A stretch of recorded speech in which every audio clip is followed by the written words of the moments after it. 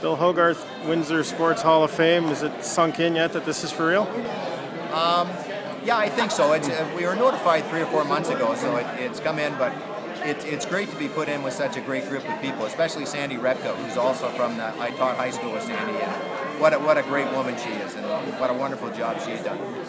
Now, everyone who's going in tonight achieved tremendous milestones in their sport.